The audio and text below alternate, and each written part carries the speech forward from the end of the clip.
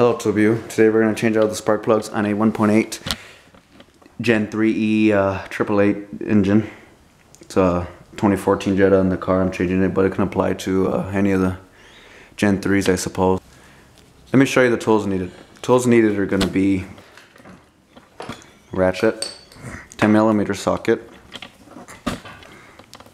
a deep, very deep spark plug socket. Reason being, I made the mistake of thinking this was gonna work. Auto light, piece of crap. I'll tell you why.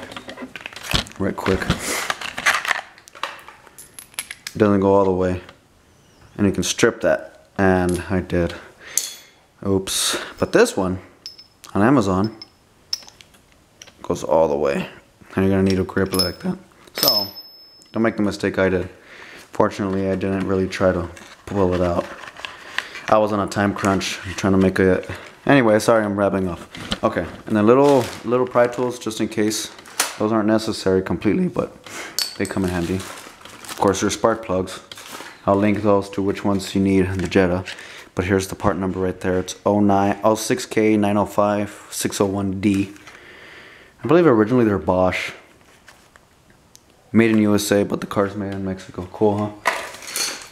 Channel locks. Of course, your light to see. Little magnet thing if you want to put your little screws and all that. Aluminum NICs. People say, not people, yeah, I guess mechanics and whatnot, they say they don't use NICs due to over tightening.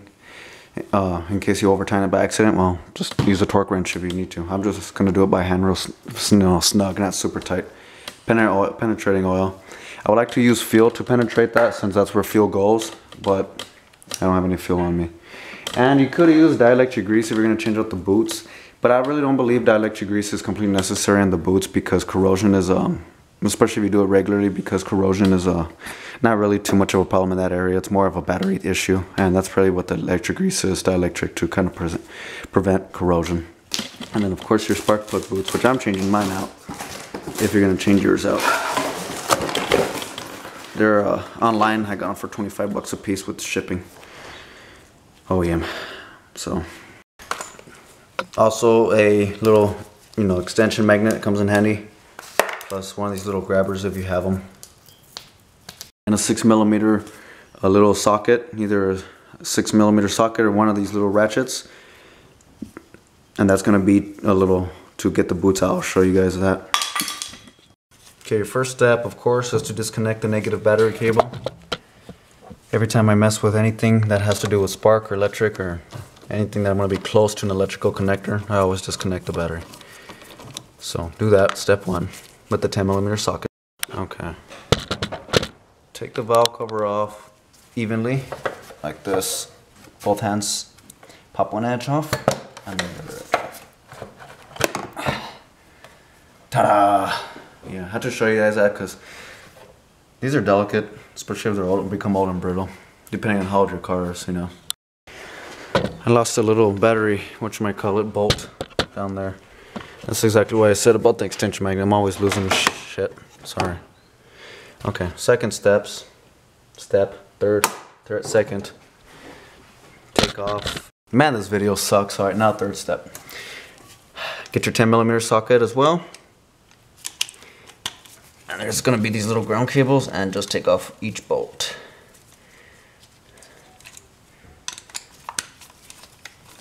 So 1, 2, and then 3, 4 each way.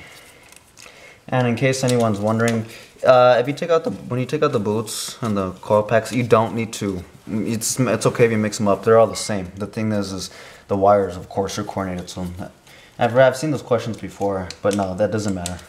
They're not like old whatchamacallit, distributors where you had to have them properly set and all that. Nah. Well, there goes that one. Anyway, that's third step. Thank God I found the car. Found it. Ha! See, that's why this magnet comes in handy, especially for me. Yeah. Alright, next step, and this is going to be to make things easier, is to take this air intake inlet off, because without it, it's going to kind of be in the way to take everything off. Especially when it comes here, when it gets closer to the... And you know what? The way I like to work is try to make it easier. instead of struggling and then realizing you have to take something off. So they're held on by their clamps. I have a hose clamp down there by socket wise. The original was the squeeze type, and I'll show you. It's one of these right here. So what I do is just get channel locks, real easy. Make sure it grips properly and squeeze, and then that's it. Just move that out the way. And then same thing with the other one. It's difficult on here. That's why I replace them with those clamps. If you want to do that, you can do that. Hose clamps, squeeze clamps. I'd rather use hose clamps. So once you undo the clamp on the bottom, be careful with these AC, these refrigerant lines. They put them right there instead of routing them a little bit more this way, because they wanted to go party that day, the engineers, and they just wanted to get out early and do whatever the f. But then it just pops off. Pop this side off first, and then that side. You want to get completely out the way, you can. There's a little bolt down there. I believe it is looks like a 10 millimeter. It's kind of difficult to get to, so I don't take that off. I just take off the PCV inlet right here.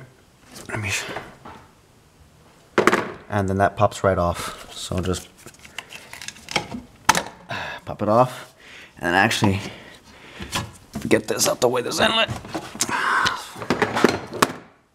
Get that inlet out the way.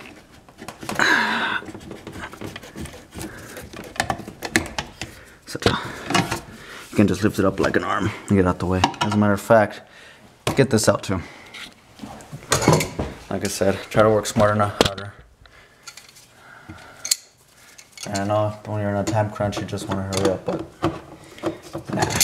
you'd be in more of a time crunch when you're trying to rush. So get this nifty little out the way. You see that? Oops. I'm gonna take that off as well. Just don't forget how everything goes. Well, you can't forget. There you go. So now it's completely out of your way. If you want to have something hold it up, you can even access the bolt easier now. It says a 10 millimeter, so go ahead and do that. If you want, you can just lift it. It's up to you. Preference. Don't care. You know what? I'm gonna go ahead and remove it.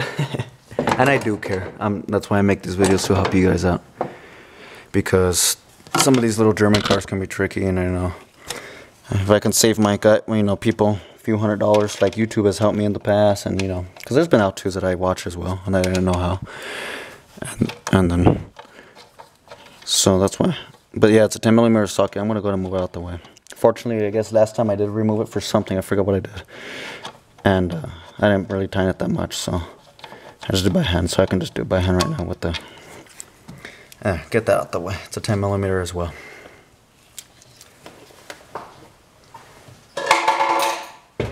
Okay. Okay, now, here's another thing where I messed up. For some reason, I didn't think I was going to hit this connector, but I did last time. I didn't even get to change them. I was such in a hurry. I had to go to work and all this. I broke it.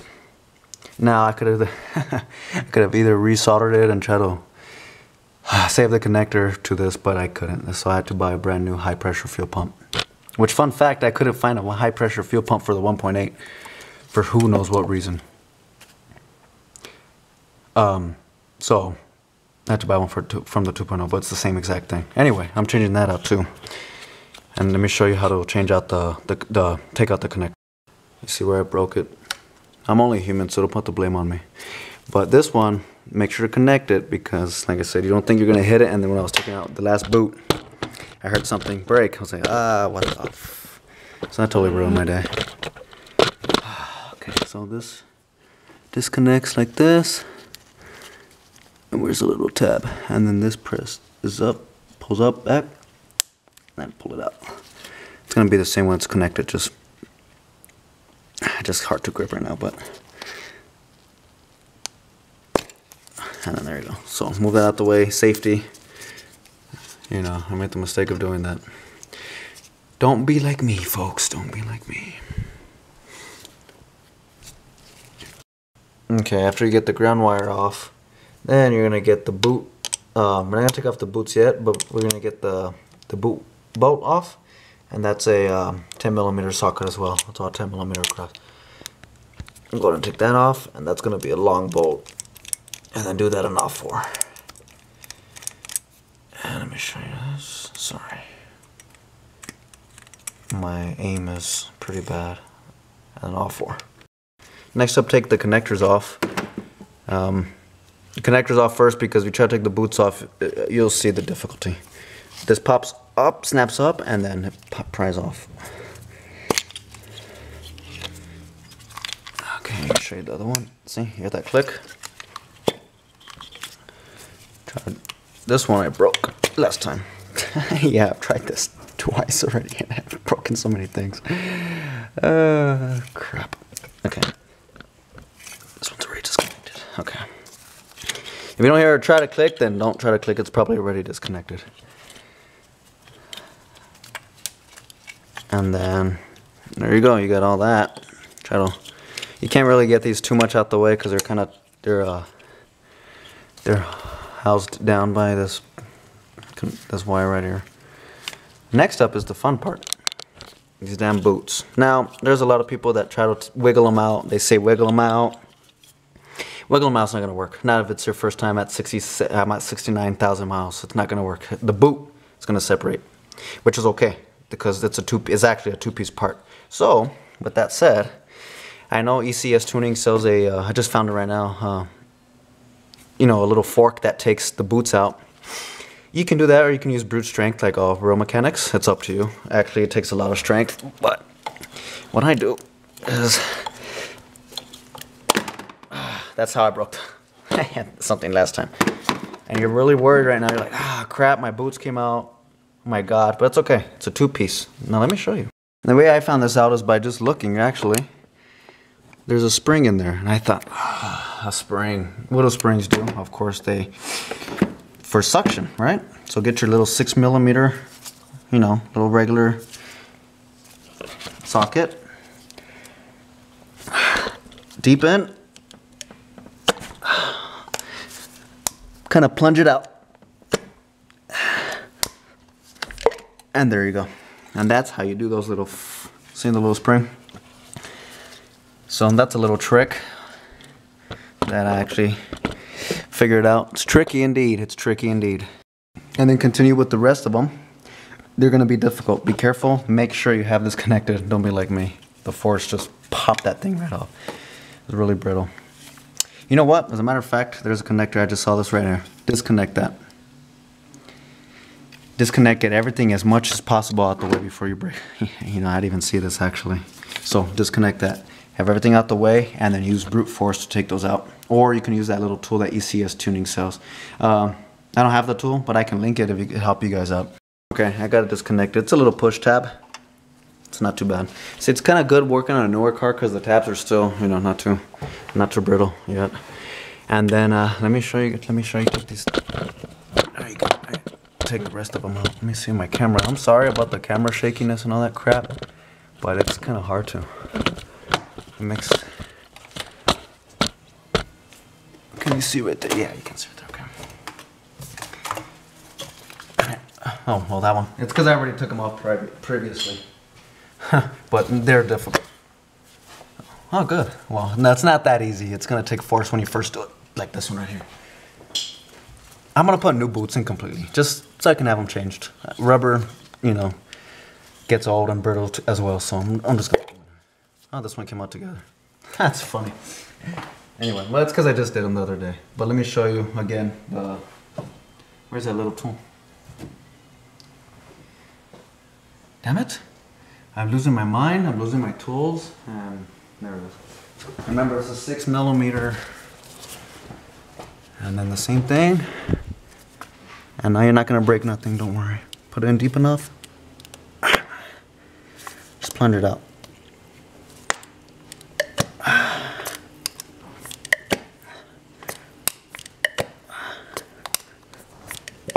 There you go. And be careful that the spring doesn't pop out when you do that and fall everywhere like it did on me the other day. And then, once you got all the boots out, I wish I could use fuel to do this because that's where fuel goes, but I really don't feel comfortable using too much pinner oil. But try it with the socket first, and if you feel that it's a little bit too difficult, don't risk breaking the plug and getting it to the head. I was looking at the plugs. They don't look like they can possibly break at the connection point where the socket is, but I really don't want to risk it at all. So just get your penetrating oil and spray sprayed in. I wish I had a little nozzle, but it was difficult to get in there. And honestly, if you can have the car sitting for most of the day, or even a full day, do so and let it sit for a while, so you won't have such difficulty pulling them out. So I'm gonna let it sit. I'm gonna go cut the weeds. I'm not gonna do a how to uncut weeds, although maybe I should. And then come back to the car in a few hours. See you guys then, which you won't really realize because it's just an edited video. I need to use the restroom. And after you let it sit a while, actually let it sit overnight, actually for a day and a half, because I had the time. So I sprayed a pretty decent amount of penetrating oil in there, fluid. So what I'm gonna do, so there too much won't go in the combustion chamber, is get a paper towel and absorb what I can, so I won't have to worry about so much falling into the combustion chamber. You could fold it up neatly and then try to do it all fancy, roll it up. That's what I do.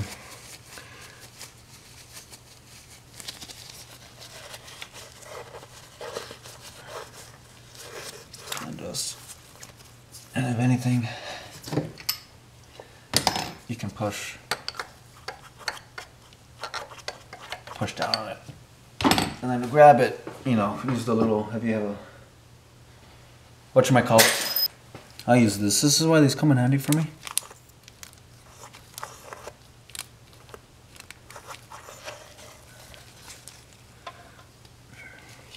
You want to be more tedious, you can really fold it up real good. Actually, didn't even absorb nothing. So I'm gonna do.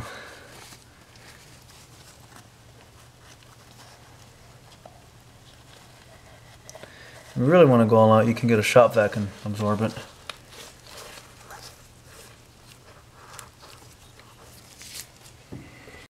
Okay, now get your socket, deep socket. This one's not magnetic, but that's okay because I have a magnet. But if you have if you can buy a magnetic one that's deep, then truly recommend it. I bought this one because I was in a hurry and I saw it was deep, so yeah, rush. And then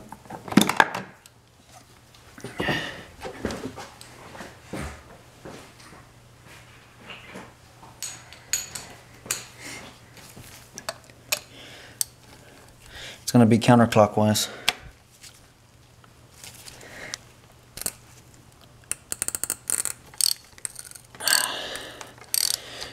There you go. It's going to take a little bit of force. Don't force it too much. If it's still finding it's hard, either let it sit longer or spray more fluid in. And do that to all four. Undo the rest by hand, and then, like I said, if you have a magnetic socket, great. If you don't, you can either use a little puller or a little magnet.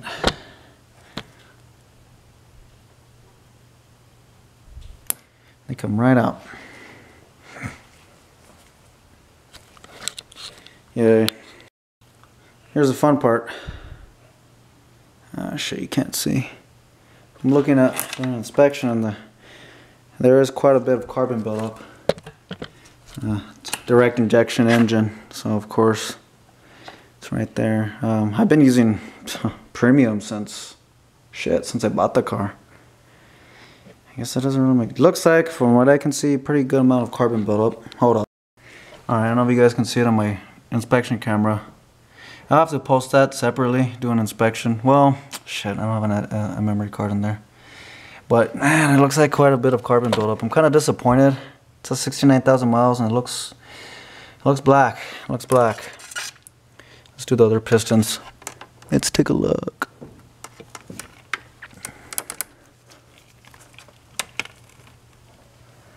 Damn, what the fudge?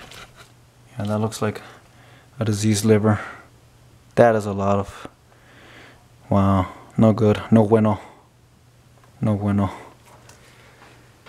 Well, 70,000 miles. My Maxima.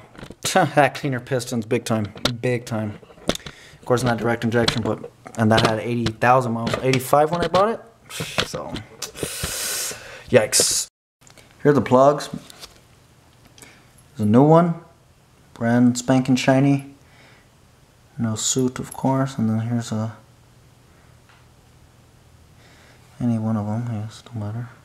All the cylinders seem to be the same, so I guess that's kind of good. Comparing the should run a little bit better. I didn't notice my gas mileage start to decrease after a while. But there you go. So change your plugs pretty soon on these cars, I guess. 60,000 miles is too much of an interval, I'm assuming. And I'm barely at 69,000 miles. I do drive the car fairly hard at times, so it's supposed to be that hard for the carbon cleanup, but I don't know, I'm just kind of disappointed right now. Okay, and then onward. I'm a little bit disappointed about how much carbon was built up in there, but I get a fuel system cleaner or whatever. Anyway, now we're gonna get our plugs. Stupid piece of crap. Sorry. We're gonna get our plugs. I should edit that, huh? We're gonna get our plugs and put NICs on them. Of course, make sure your plugs are the same for the Jetta, the ones, the OEM. They don't need to be gapped. They're already pre-gapped.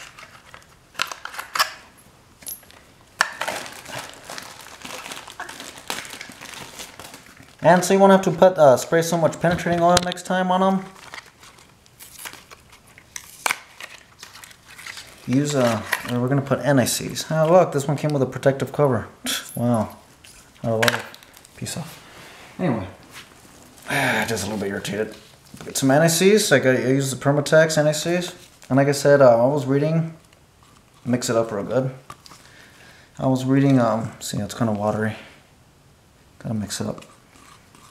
It's supposed to be over tighten issues, but man, if you don't use NICs, man, you're really having those threads. It's possible that they could also, if there's moisture buildup, they could rust out because they felt real, or carbon out. Because, for example, this, you can feel the greediness when I loosened them. You can even hear it, it's like sand. Oh, good.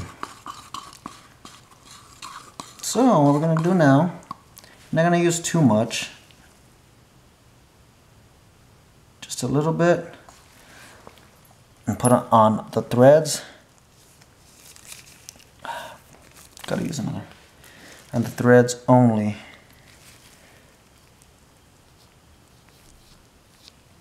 And a very fine layer. Don't need too much, because if you put too much, it's gonna ooze out onto your engine. And maybe it'll help with the carbon, who knows. And then just get a little bit. Fine layer. Fine layer. Like the carbon buildup on my pistons. Fine layer. And then do that with all of them. Don't put too much, like I said. Don't make sure not to get any in the electrode. Cover it all. Try not to make a mess like I am. I'm good at making messes and breaking stuff. I don't know how I do this YouTube videos. See what you got there. We need to clean them. And do that with all of them. And get a new camera if you're going to be making YouTube videos. Alright, once you get your NICs on, get your spark plugs. Make sure they're clean at the edge, just in case any contaminants or whatever. I think I got a contaminant on this one. No, I didn't. And then drop them in carefully. Get your little magnet or your magnetic socket.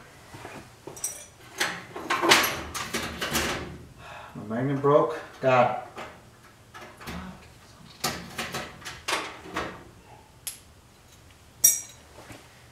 Invest in good tools. See that? And then try to get that by hand, which it's going. Always by hand first, because if of course you start something you can't feel the force of it, forget it, you're gonna end up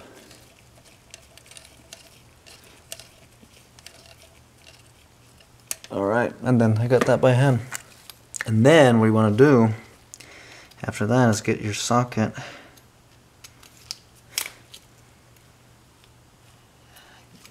Get your socket. Sorry, I'm a little tired. a little slow right now. I have to do some other stuff. And the specs call for 25 Newton meters, which is 18. Stupid magnet, I'm so pissed off about that. 18 foot-pounds, so really, not really tight at all. You can feel it. It's good, nice and thread, nice and smooth. Keep going. Very soft turns.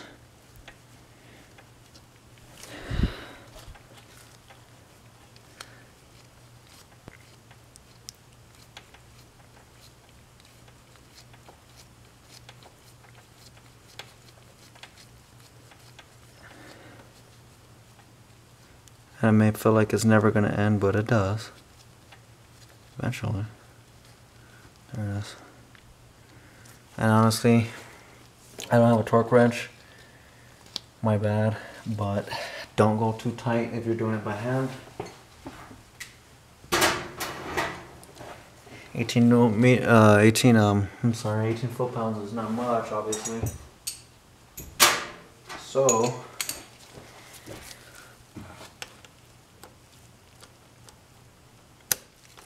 maybe one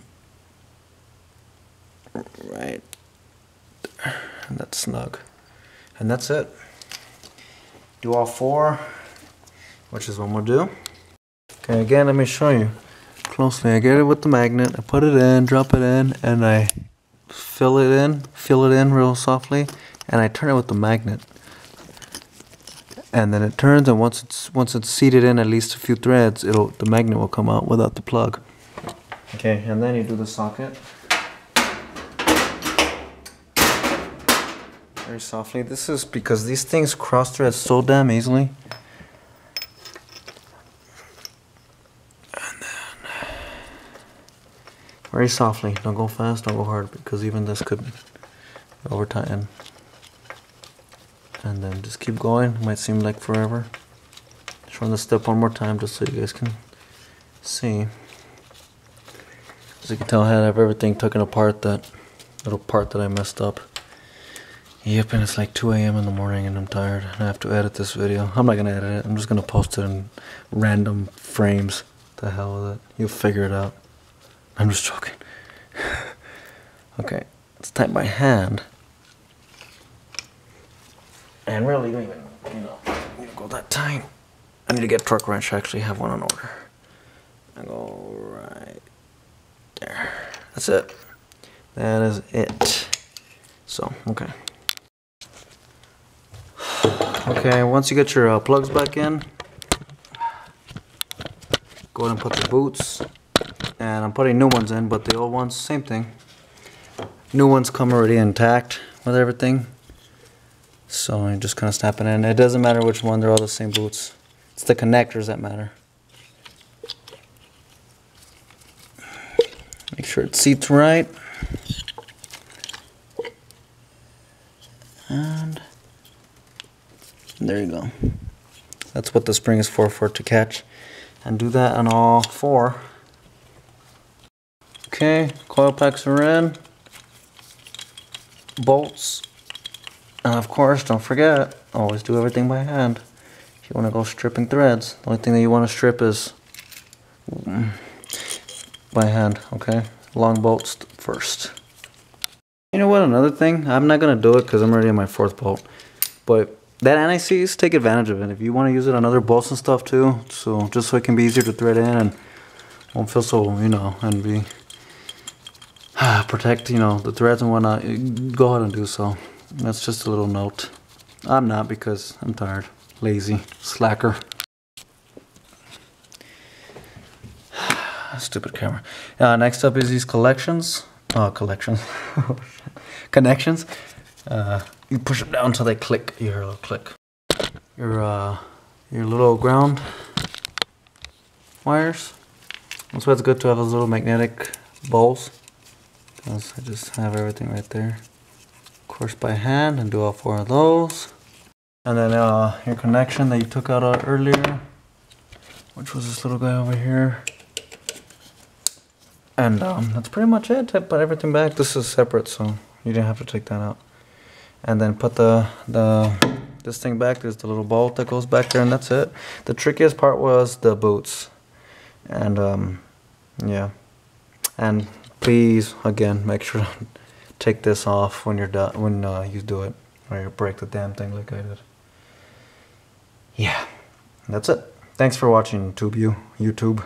Subscribe, like, etc., etc. Thank you. Bye, guys.